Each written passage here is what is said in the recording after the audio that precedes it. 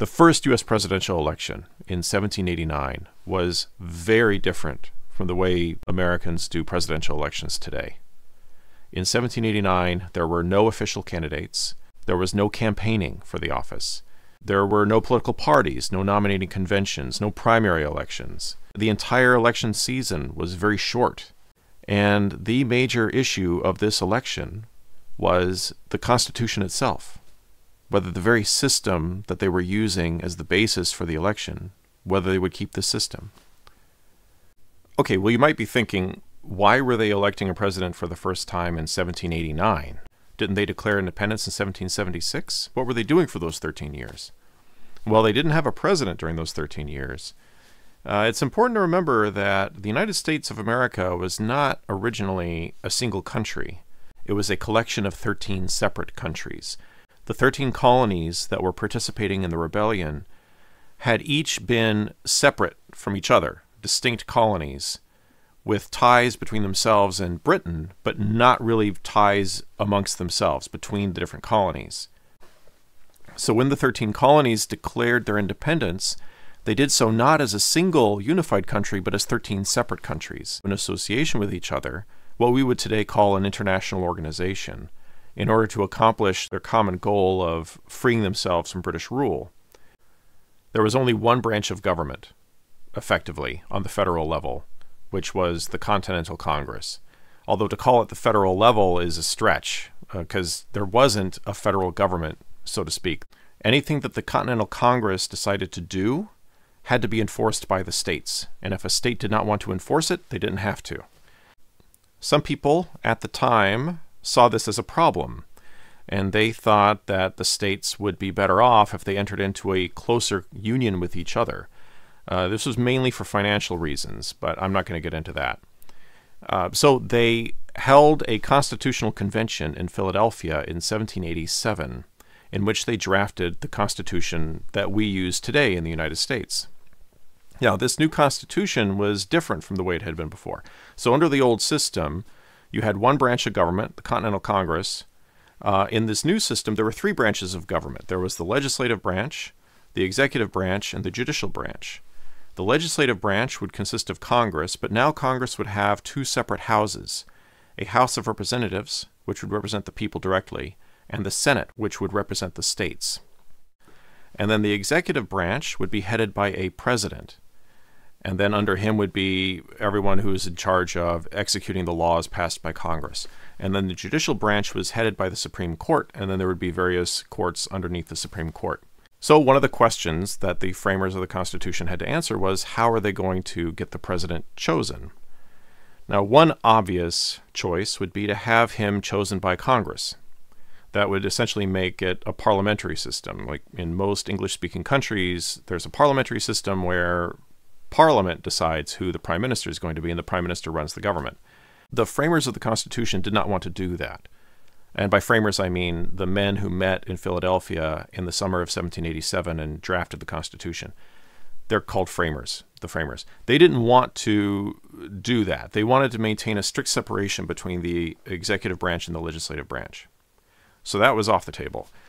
So how else could they elect the president? Well, one option, which is the option I think most Americans today would take for granted, was that the president would be elected directly by the voters. The framers of the Constitution also didn't like that idea. They thought it would be not practical to do that, and also not wise. So the framers hit upon another system that was neither of those two things. What they would have would be the famous Electoral College, this body of individuals who exist within the executive branch, so you don't have to worry about cross-contamination with the legislative branch, and the Electoral College's only job was every 4 years they would elect the president. Now, how do you choose the members of the Electoral College? Well, they just left that up to the states. However the states wanted to do that. If the state legislature wanted to choose their electors, they could do that. If the state legislature wanted to leave that up to the voters to decide, they could do that too. So the American presidential election has two stages. First, you have to choose the electors, and then once the electors are chosen, they choose the president. That's still the system that's used in the U.S. today. And when Americans go to the polls in early November of an election year, they're voting for electors. And then the electors meet, nowadays it's in the middle of December, and they cast their votes for president, and that's the actual election of the president. So what we call Election Day is actually the election of the electors. The Constitution gives Congress the power to decide when each of those elections happens, when the electors are elected and when the president is elected. Nowadays, it's early November and mid-December. In this first election in 1789, the election of electors happened on January 7th, and then the electors would meet and choose the president on February 4th, 1789. So Election Day in 1789 was January 7th. That was what we would call Election Day. Now, some online sources will say that this particular presidential election happened over 2 years, 1788-89. It's not quite true. The election was January 7th, 1789. It was just in 1789. Where that's kind of true is in 2 states, in New Hampshire and Massachusetts. They actually had a 2-stage process for choosing their electors. They would have voters essentially nominate who they would want to have as electors, and then the state legislature would choose from a list that the voters sent up to the legislature. So in both New Hampshire and Massachusetts, the voters went to the polls. Polls isn't the right word. The voters went to their town meetings and voted for who they'd like to be elector. And then those names went to the state legislature. And on January 7th, the state legislature picked from among that list. But in the other states that participated in the election, it was just January 7th, 1789. Now, there were 11 states that participated in the election of 1789. Rhode Island and North Carolina had rejected the Constitution and therefore were technically not part of the United States and not participating in the election. In 5 of the states, the state legislatures chose the electors. In 4 of the states, the electors were chosen directly by the voters. And then in 2 other states, they had a hybrid system. Now let's take a minute and look at the states that did direct elections, because they did it differently in the different states. In Pennsylvania and Delaware, they had statewide elections, meaning in Pennsylvania, wherever you were in the state, if you were voting in the election, you voted for 10 names. And then the top 10 vote-getters statewide would become elector. Delaware did the same thing, but they had 3 electors. So wherever you were statewide, you voted for 3 names. In Maryland, it was also statewide. Everybody wrote down 8 names because Maryland got 8 electors. But Maryland had a rule where 5 of the names had to come from the Western Shore and 3 of the names from the Eastern Shore. Virginia did it a little bit differently because the Virginia legislature actually created electoral districts. Virginia got 12 electoral votes, and so the legislature divided the state up into 12 electoral districts. Each one would elect 1 elector. And these were distinct from the 10 congressional districts that Virginia had. Virginia was the only state to do it this way. So looking at the different states and the way they did it, that reflects the politics of the different states. So Pennsylvania, for example, the Pennsylvania legislature was dominated by Federalists, meaning people who were pro-Constitution. Support for the Constitution tended to be stronger in the cities. So they thought by making it a statewide ballot, it would make it more likely for Federalists to be elected as elector. The Virginia legislature was dominated by anti-Federalists, people who were opposed to the new Constitution. And they wanted to improve the rural vote, and so they drew districts to make it more likely that rural people would be elected as electors, and rural people were more likely to be opposed to the Constitution. And this touches on the big issue of the presidential election that year, which was the Constitution itself, whether the Constitution was even a good idea. It was extremely controversial in a way that I think most Americans today probably don't really realize. But there were a lot of people who were opposed to the Constitution at the time, and the passage of the Constitution was quite controversial in several states. Some Americans felt like the Constitution was a betrayal of the goals of the Revolutionary War. They felt like they had traded one tyranny for another. They'd gotten rid of the tyranny of the British Parliament and the British monarchy, and they had now were instituting a new tyranny of a new federal system. A lot of Americans, especially in rural areas and out in the western areas, were afraid that this new federal system would be opposed to their own interests, that the federal government would be dominated by commercial interests from the port cities, and would make policy decisions that would financially benefit the big port cities and disadvantage rural areas. In fact, this controversy between those who favor the Constitution and those who are opposed to it ended up making it so that New York could not participate in the presidential election at all, because the New York legislature was divided. The upper house, the Senate, was majority Federalist. The lower house, the Assembly, was majority anti-Federalist. So the Senate, which was 10-8 in favor of the Constitution, wanted each house of the legislature to choose 4 of New York's 8 electors. The Senate would choose 4, and the Assembly would choose 4. And that way, 4 of New York's 8 electors would be pro-Constitution. The Anti-Federalists wanted the legislature to decide on the electors as a whole. So each member of the legislature would get 1 vote. They would have 1 slate of 8. Essentially, they would choose them in a joint session of the 2 houses. What that would mean practically is that all 8 of New York's electors would be anti-Constitution. So the Assembly would pass a bill saying this is how we're going to choose our electors. It would go to the Senate. The Senate would say, no, we're not going to do it that way. They would pass their own bill that would go back to the Assembly, and the Assembly would turn it down. It went to conference committee. They argued over it, couldn't come to a resolution. This went on for weeks. Then January 7th came, and they were deadlocked. So midnight, January 7th, they still hadn't chosen their electors. That was it. So they did not have electors. The same gridlock meant that New York had no senators because it was up to the state legislature to choose senators. So it took them until, I think, the summer of 1789 to finally decide who their senators were going to be. A similar thing actually happened in New Hampshire because New Hampshire's legislature was also divided in a similar way. But in that case, the Anti-Federalists in the lower house of the New Hampshire legislature gave in and agreed to the Senate's terms. So New Hampshire did, and it was very close to midnight when they made that compromise. So New Hampshire did end up participating in the election. Now, this business of whether an elector was pro-Constitution or anti-Constitution, what was that about? The Constitution ended up getting approved in these 11 states, but there were a lot of people who were uncomfortable with it, and so what they hoped they could do was get a second convention. That's what they wanted to have. They wanted to get a second constitutional convention that would draft a different constitution that would be more acceptable to the Anti-Federalists. Barring that, they could, at the very least, get elected to positions within the federal government and then undermine the federal system from within, and thereby prevent the full weight of the federal government from coming into force, perhaps make people disillusioned with the federal system and provoke them to agree to a new constitutional convention. Another thing was, if you get anti-federalists elected to Congress, at the very least, they could be clamoring to get amendments. Now, when the Constitution was approved in the various states, the pro-Constitution people promised, which seems a little bit shady in retrospect, honestly, but they said, oh, go ahead and approve the Constitution now. We promise we'll adopt amendments later. So people were voting for the Constitution with the promise in the future, it wasn't really binding, but with this understanding that in the future amendments will be adopted, which ended up happening. You know, that was the Bill of Rights, which came into effect in 1791.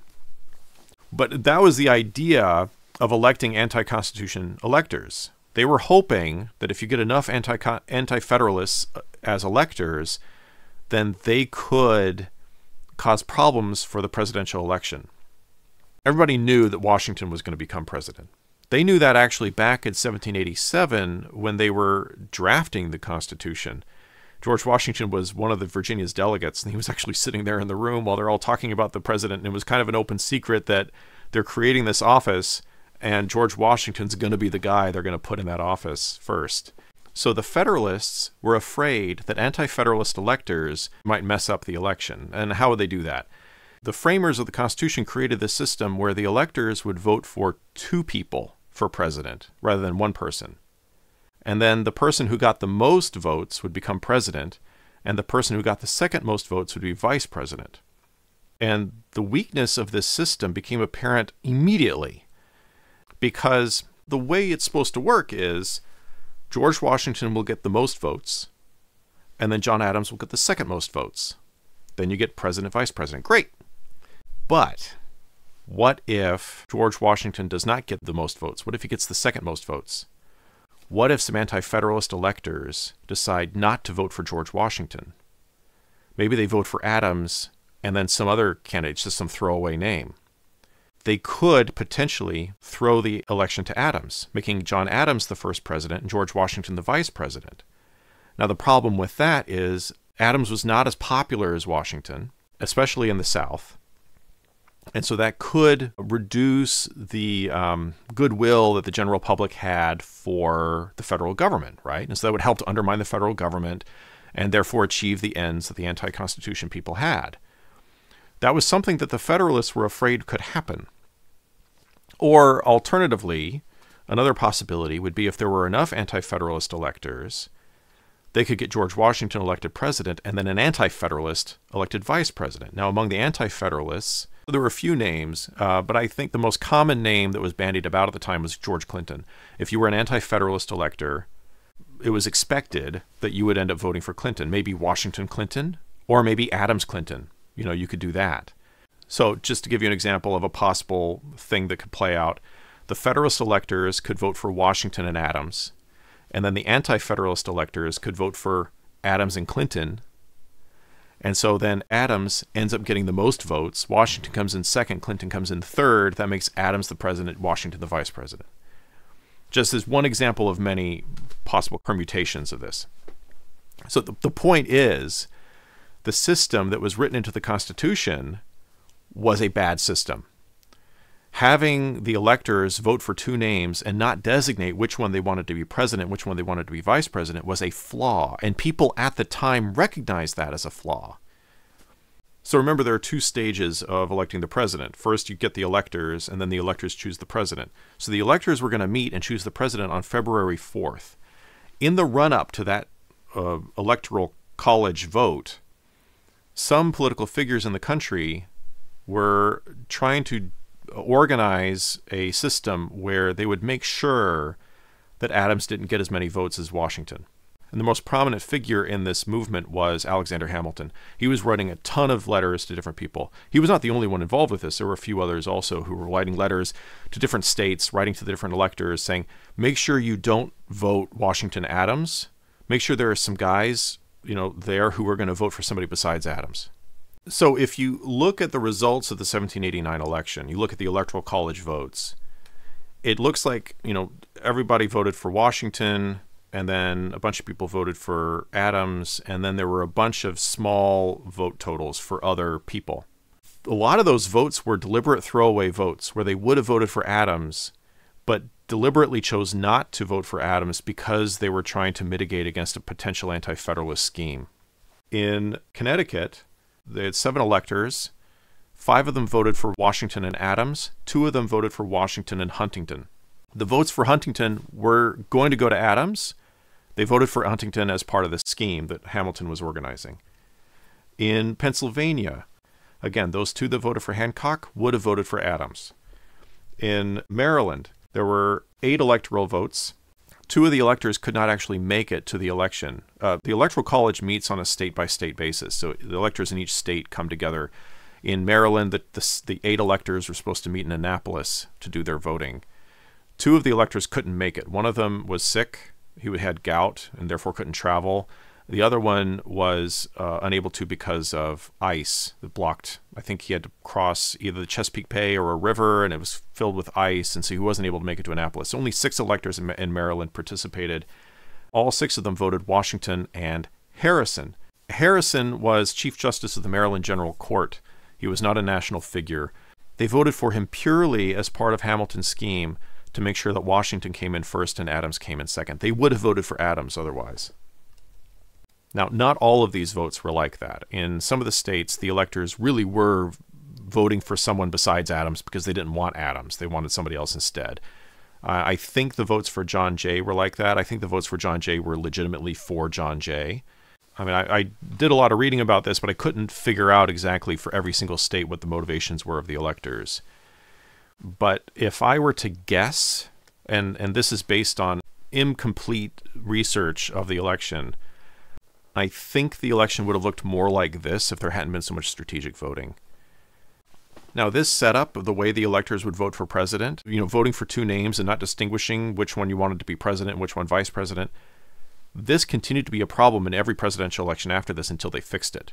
And they finally fixed it in the 12th Amendment, where they said that electors will say which one they're voting for president and which one they're voting for vice president.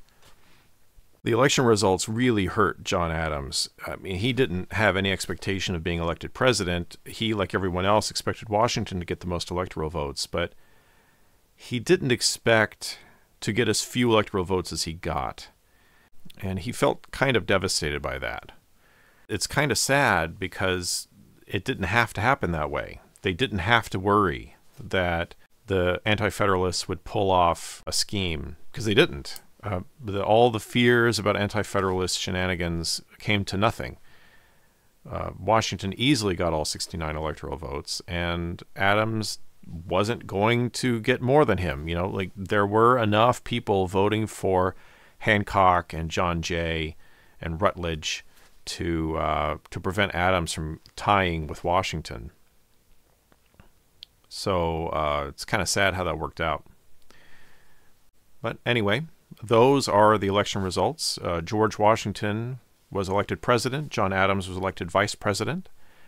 They both traveled to New York, which was the first seat of the federal government, and were sworn in the spring of 1789 to begin their first terms, respectively. I'd be curious to hear your thoughts on this election. If you're an American, do you think it'd be better or worse to have our elections the way they were back in 1789? If you're not an American, how much better do you think your system is compared to the original American system of 1789? I do plan on doing a follow-up video on the next presidential election, 1792, when George Washington was reelected. So stick around for that. Thanks for watching.